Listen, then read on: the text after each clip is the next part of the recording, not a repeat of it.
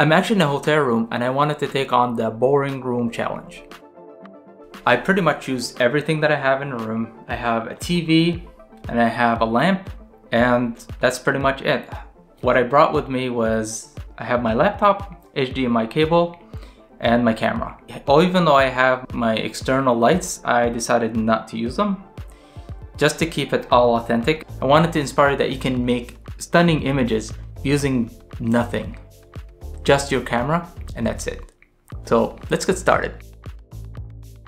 I noticed the lamp was a little bit harsh. I got a white plastic bag and I put it on top of it to give it a little bit of diffusion.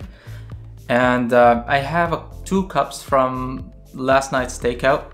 I just decided that I'm going to use them as kind of a mini table because I needed the TV as a background.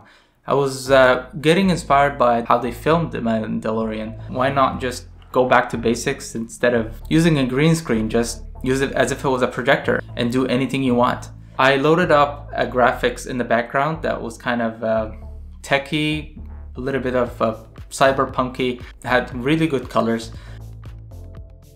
The tungsten light from the lamp, I know I can manipulate that light to look a little bit warmer and change it to a little bit deep orange red, and with the TV I can manipulate that to make it a little bit teal. So I'm just gonna play with orange teal, orange blues, kind of red blues, and that's where the vibe that I was going with this. Initially I wasn't gonna use the lens, I wanted to use something else, but because of the pandemic I just opted for whatever I have, just in case of something. I just don't want to take any chances. This is actually the 55mm Zeiss. It's my first lens that I got with the camera. I'm gonna make a review for that in future video. But if you haven't checked my 24-105 review, you can check it up in here. Because I don't have any gimbals, I only have my tripod.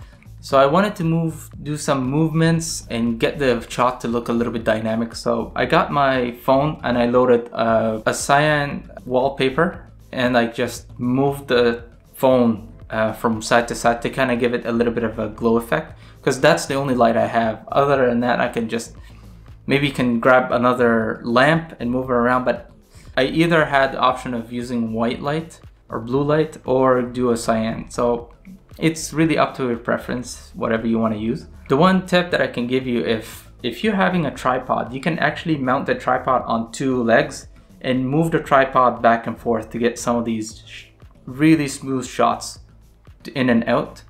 And one thing, if you have your tripod that can extend up and down, just loosen that a little bit and let that go down slowly, and you can get that panning from up to down.